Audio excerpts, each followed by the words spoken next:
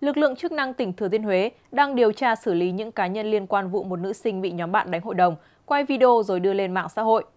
Trước đó vào ngày 23 tháng 10, trên mạng xã hội Facebook lan truyền đoạn video quay lại cảnh một nữ sinh bị nhóm thiếu niên đánh đập. Nhóm thiếu niên liên tục đánh, đá vào người, giật tóc, lột áo và kéo lê nữ sinh trên nền đất. Trong khi nữ sinh này bị đánh, thì các em khác, cả nam và nữ đứng nhìn và dùng điện thoại quay phim.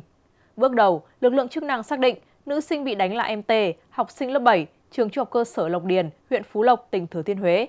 Nhóm học sinh tham gia đánh em T và quay phim gồm 8 học sinh 2 trường trung học cơ sở Lộc Điền và trung học cơ sở Lộc An, huyện Phú Lộc, tỉnh Thừa Thiên Huế.